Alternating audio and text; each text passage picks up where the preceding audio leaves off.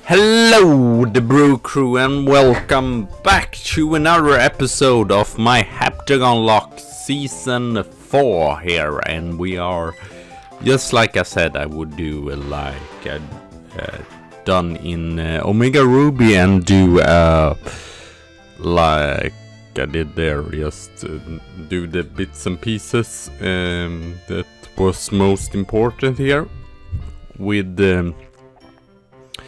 going to surfing places. So yeah, here I don't know what I'm doing, I'm just running around, but then I see that over there it's nothing there, but I believe I went through and said just yeah, there it's a surf pond there in the Twin Leaf, but we can't get anything there because yeah, it's a forfeited route. So yeah, we just can't get anything there. So we start on this route, and I believe we will get some catches as well. We could have gotten a tentacle or tentacle there, but unfortunately Lord knock it off or kill it just. So that's a little bit unfortunate. So I get a lot of Pokeballs here, and we take on all the trainers on this route here, all the surfers. So first up we have swimmer Caitlin. It's not K-Cray, whatever, probably, because she's probably not. I don't see her as a swimmer or whatever. More see like her as a ace trainer, maybe, I don't know. So yeah, here we have Lord, very nice, and with K-Cray I might put her channel in the comments, because I really like her Soul Silver Nuzlocke. I'm so far away, so I did not stop a little bit here, take down that Blitzle and the Seeking here. So it can have Peck, which is a little bit worrisome, but well, we have as well Toxic, so we can at least Toxic it, so that's pretty nice. And Gust, Horn attack does decent amount there, but we can go with another Gust and take out that Seeking, and as well it has a Manditite, so should not be too much worried with a Gust here.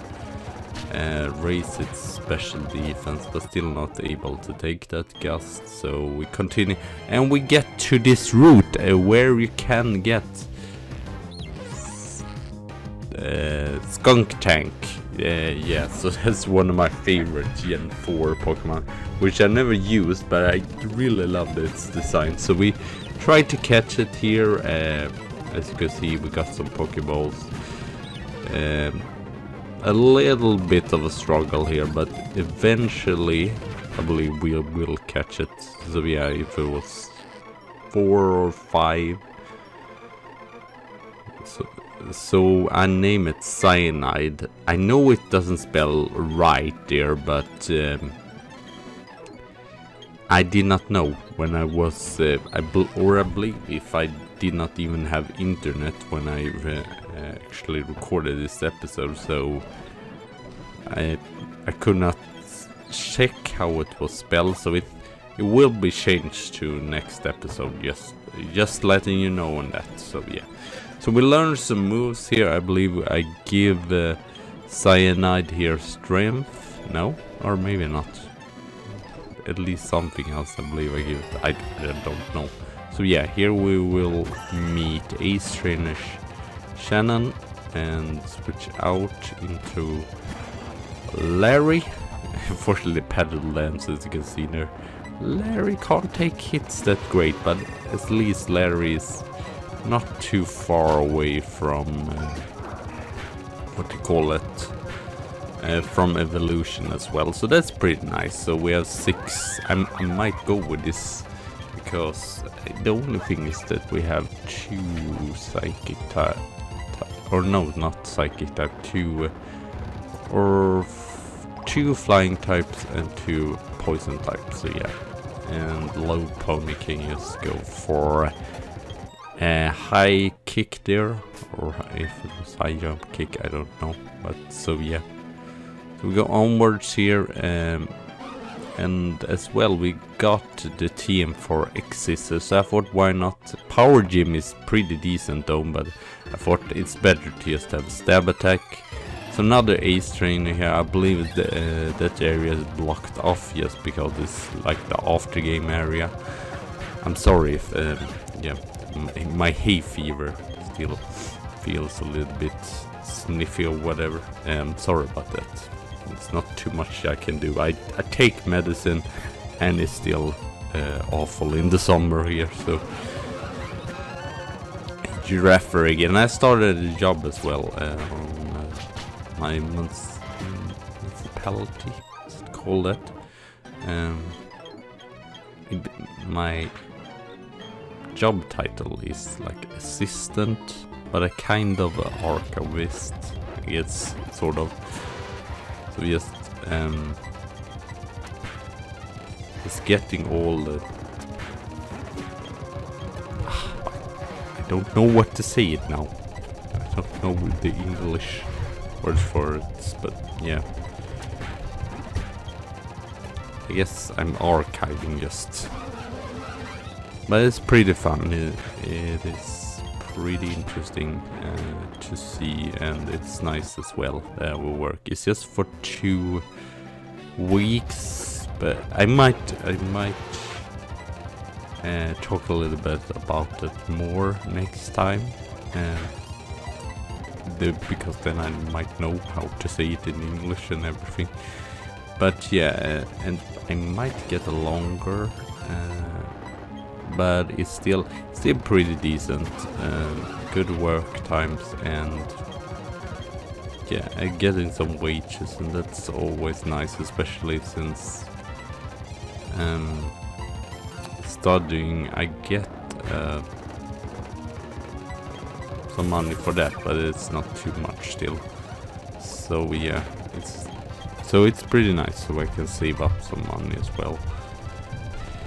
It's still a long way to get to own an apartment, but it's always good. You never know, and not probably need money anyway for Pokemon Let's Go Eevee or Let's Go Pikachu. I don't know. I'm going to get the one that where Psyduck is. That's basically just my only, because I want to use a Psyduck just like I used here. I was thinking of maybe doing like a Little Lock or whatever Torme calls it, but with Wedlock. It would be really difficult, but it would be cool also, because that would be cool, because then I could sort of use my Eevee, and it would not matter that it's not evolvable or what you call it. And I mean, how often do you really use the on-the-ball Pokemon? I mean, yes, I might then need more grinding, but it would be really cool series to do such. And it would not really, yeah, in the beginning you're anyway going to get all this on-the-ball Pokemon. So it would not really matter too much or whatever.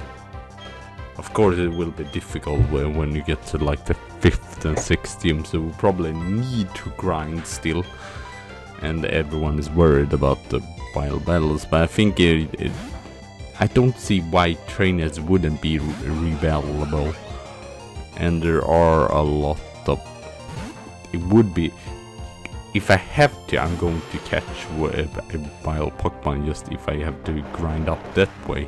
And just release them. If I catch something on the route, then not able to catch more than one Pokemon or whatever. But if that is the only way to get the experience, of course I'm going to do that. So it's going to be interesting, but I don't have a capture card, so I can't really do the series until I have a capture card. And I've seen capture card at least cost like £100 or £150, 1,000 Swede or 1,000 1,500 Swedish kronor, something like that. So yeah, and I don't have too much. I'm going to wait to try and I've gotten my wages and stuff. So yeah, that's really nice. So yeah, this double well was a little bit difficult or whatever. They had the Gyarados here, which was kind of scary. So yeah, we switched out there and just poison it. We need, I don't know, I mean, we might get Charge Beam, but I believe no one can learn the electric type attack. So it would be great if we could get the electric type attack. And I feel like I'm going to sneeze, because that is not great. So yeah, we needed to heal a little bit here, but it was still no worries, whatever. So yeah, we get to I believe I did not show every trainer here. I showed the trainers which I thought was interesting and it was sort of difficult or challenging. So yeah, and then I believe we go to some places where you can get items and surf and build some other trains. I believe we go to the no, not firework, the ironworks, I believe it's called, Fago Ironworks, and try to catch a Pokemon there and all, and as well get Firestones and all that stuff. So yeah, and I believe we get, is it Thunderbolt and Flamethrower, I believe you can get on some of these routes, so we will get that eventually also. So Swimmer, Eric and Claire are defeated and we are ready to go onwards here.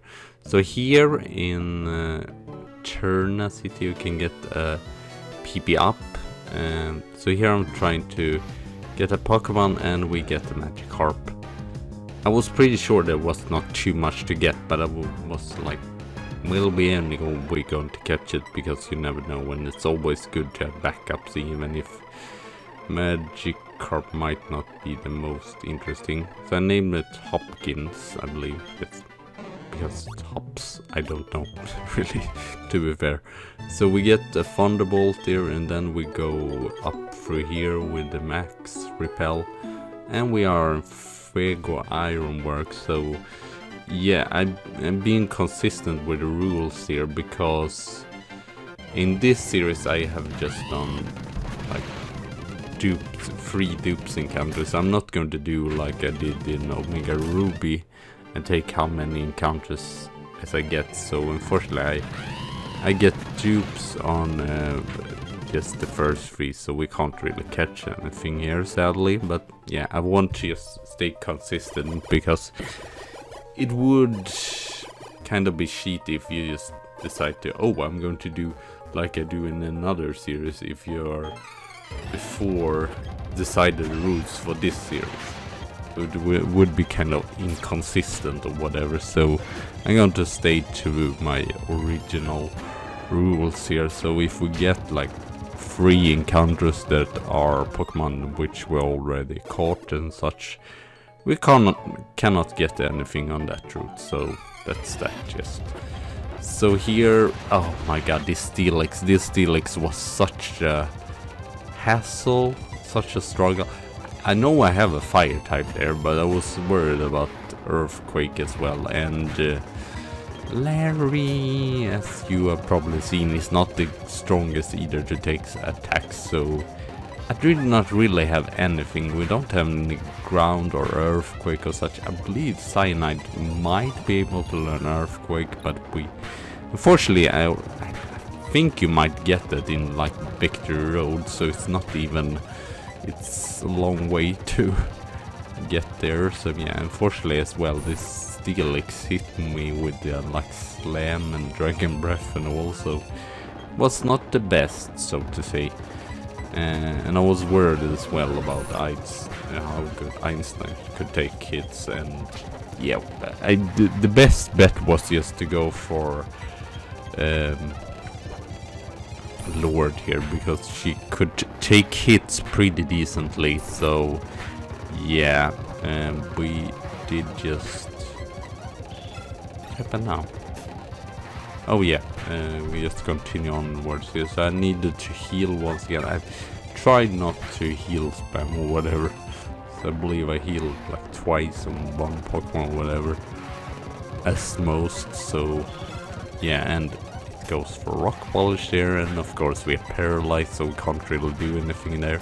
And of course it hit me with Slammy, so that's like 85 in accuracy, but of course it would hit you instead. So yeah, go for another healing item here just to be safe. Yeah, we don't want anyone to die because it's already been enough of death, I feel like.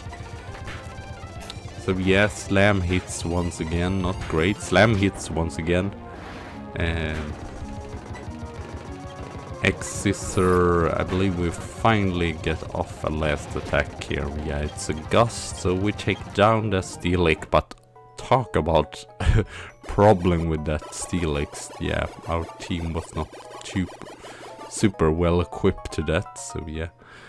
So here I'm like, where the hell should I go? Because I'm not sure. I was really confused in this place, so I went wrong many times. I believe I cut out some of that. Or there you will see. Oh my god.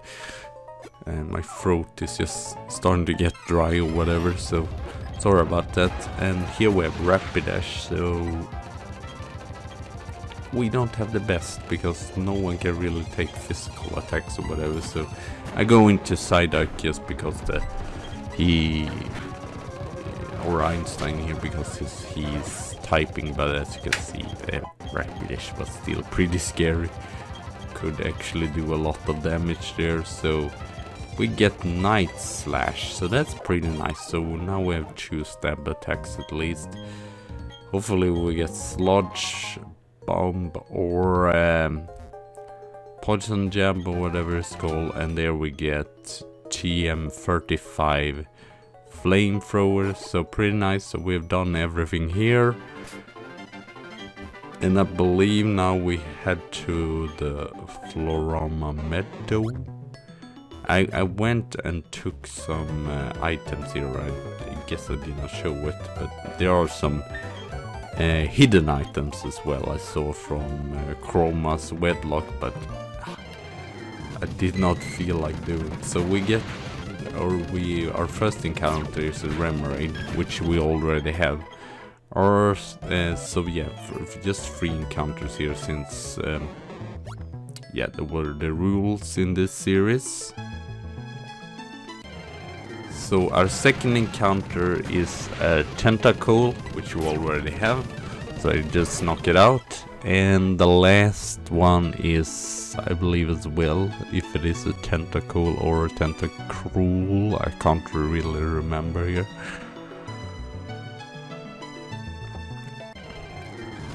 So yeah, we have another Tentacool there, and we already have it, so Psybeam that, and we can get an item on this little, it's not a really island, but this little patch of land or whatever to call it. So here I'm just bringing a Repel, come up here, and we can get Mystic Water, which would be really good for Einstein.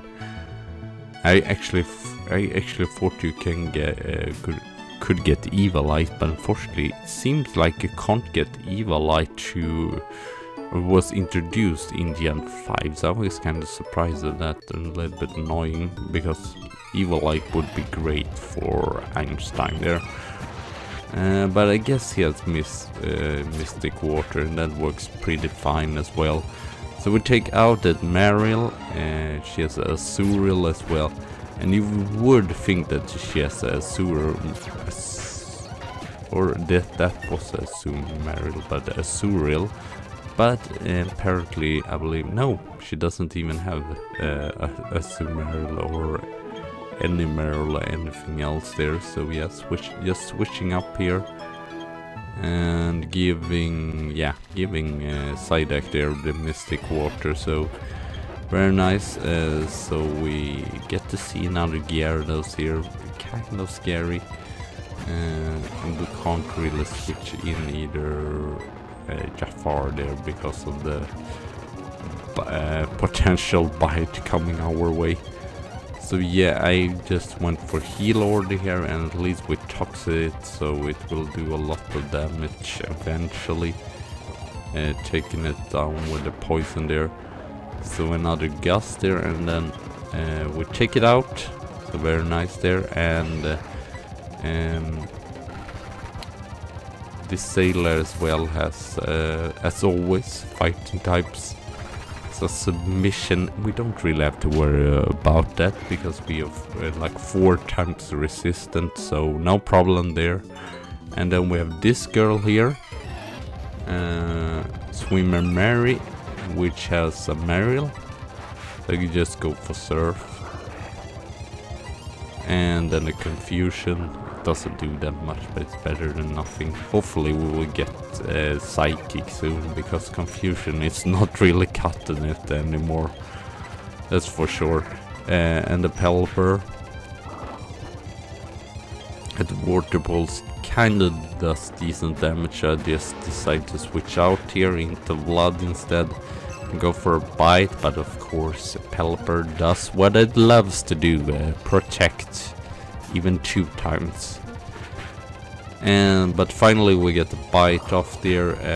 It tried to confuse me there, but it doesn't succeed, and it continues protect spamming 3 times in a row even there. And yeah, Mary's taken out, and then we get a Waterstone here, and I'm not sure if it's, I believe we will just fly to one of the cities here, and no, we don't battle him. I was just checking here because I thought there was some hidden items, but it wasn't. So yeah, so I hope you enjoyed this. I'm sorry about my nose and all, and my hay fever. So yeah, that was everything for today. So thank you all for watching. Have a good tea and a good coffee day, and I'll see you soon again. So bye!